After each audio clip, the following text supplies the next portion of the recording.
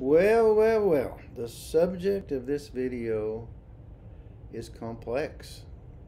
It's playing fiddle music on the banjo. It's glory in the meeting house. It's evolution and microtones and modal music and frets. Oh boy. Most of the versions one hears nowadays of a tune called Glory in the Meeting House, it can be traced back to a recording in the Library of Congress. I believe the young Alan Lomax recorded Luther Strong in 1937, something like that, good long time ago. And that's the old version many have heard. On that same recording trip, other versions were recorded. Bev Baker and Boyd Asher, some other unrelated tunes of the same title.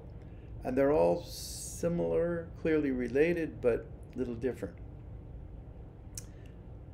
And the Bev Baker and Boyd Asher's versions, the fingering of the third note is minor. But not Luther Strong's. It's much closer to major. It's a modal microtonal pitch. And one interesting thing is I've listened to all these old recordings. None of them have a flat sixth. We now hear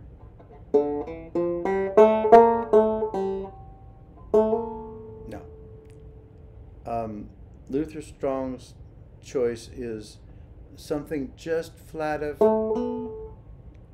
It's just a little yada. And Boyd Asher, it's a flat seventh. Anyway, so I think you can't always, especially when it comes to microtones, exactly replicate fiddle music on the banjo. And if you do, it isn't always the best banjo music. Sometimes some substitutions that align with the nature of the instrument are not a bad idea. It works pretty well. In addition, forgive my talkativeness today, in addition, there's a question of if one is playing solo banjo or accompaniment or part of a band. If you're playing in a duet with a fiddle player, depends on the style of the fiddle player, but sometimes matching the fiddle note for note is a glorious thing, and sometimes it's an annoyance. Sometimes more of a guitar-like accompaniment is better. It all depends. But this is solo banjo, and I did not create a tuning to play in E because E has no meaning in this context. You listen to the absolute pitch of these three fiddle players from East Kentucky, it's all different. Although the fingering on the fiddle would be what you'd call the tonic, the center is E, but in terms of fingering, but the actual pitch, it's all over the place. I'm using D, I've got my banjo tuned like this.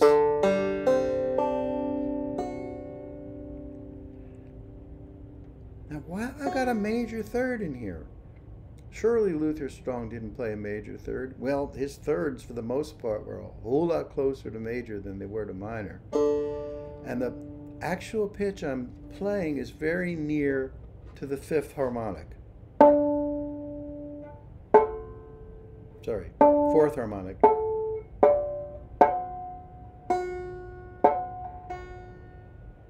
It's not what you'd get on the fourth fret. It's very sharp, and grating would not go in this tune. Let's see, we gotta get to see both hands.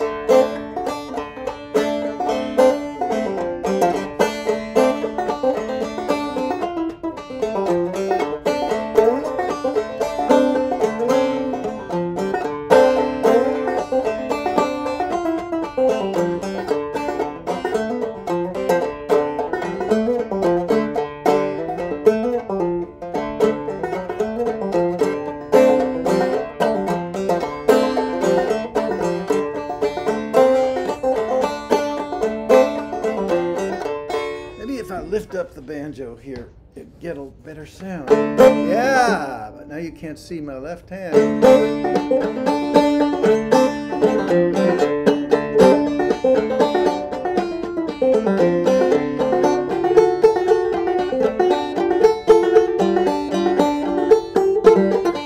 Ah! What's it? Is that right?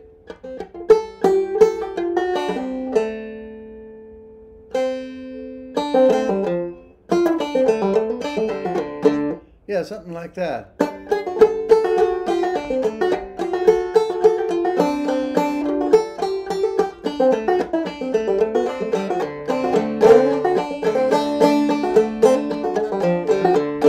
Oh boy, I'm holding up the banjo with my left hand.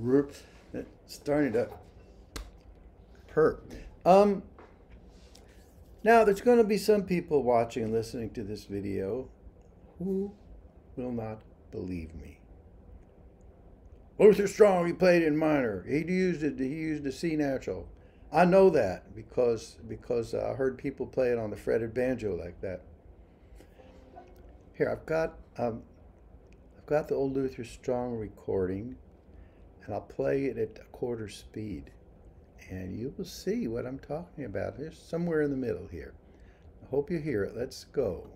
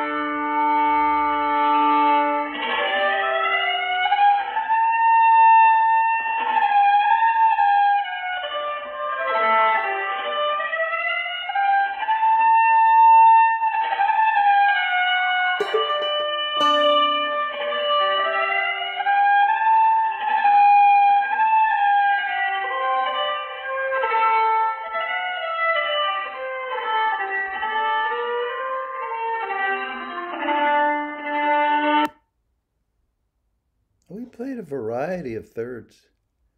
Almost got as low as minor there near the end, but not quite.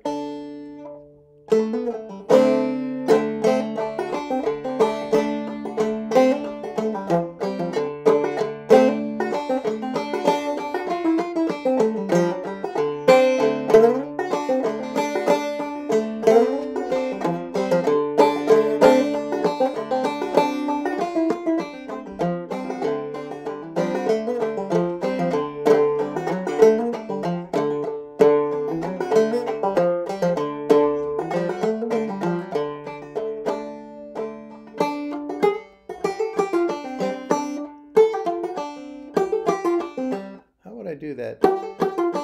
Yeah.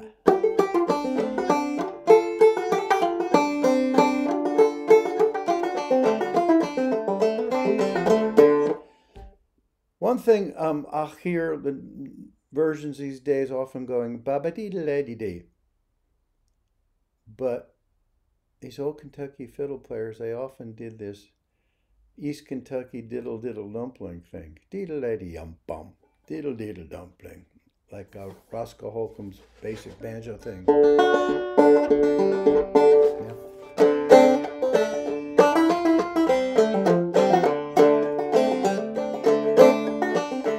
Now, there are some people who are going to say, well, we do it in minor now with a flat sixth,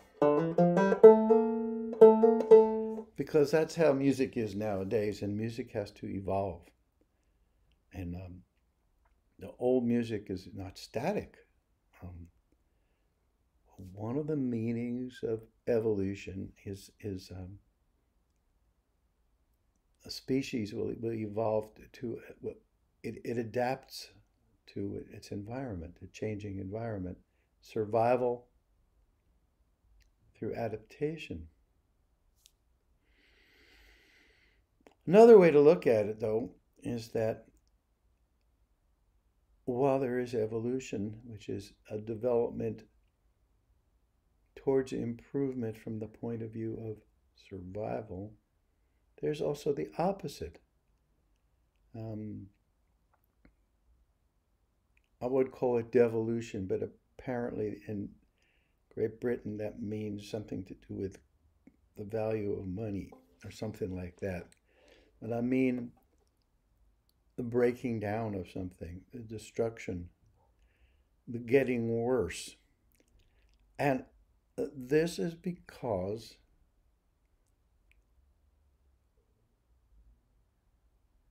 people's perception of pitch is